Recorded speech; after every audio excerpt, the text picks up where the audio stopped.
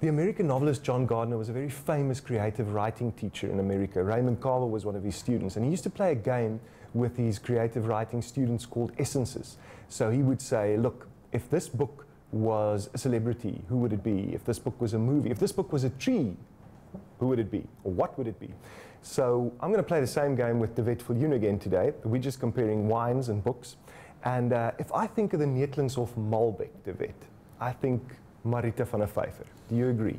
I agree. I think the French connection is definitely there, and the French countryside is definitely there. So yeah, Malbec definitely comes to mind.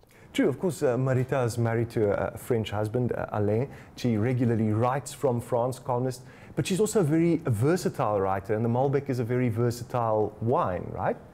Yeah, I think Malbec is a bit of something unique. Not a lot of people know about Malbec. They might know Malbec is used in blends and so on, but the home of Malbec is actually the center of France. And if I think France, I think, or if I think southern France, I think lavender and countryside, and that sort of comes to mind if I think of Marita as well. Yeah. The wine certainly has a remnants of spice and sometimes a little bit of chocolate.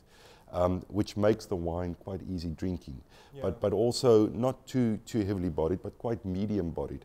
And it's all about enjoyment, and it's really a fantastic wine to sip and enjoy and just relax. And what better than a Marita van der Vyver? Exactly, that fits perfectly, because Marita van der Vyver has also just received the Huisgenoot Tempo toekenning, where the public gets to vote of what was their nicest easy read of the year, die lekker leesboek van die jaar. And that was Die Blauw van Onthou, her new book, Forget Me Not Blues in English. But it's also, it's an easy read, but there's always substance as well. Yeah, and yeah, I think that is what Malbec is all about.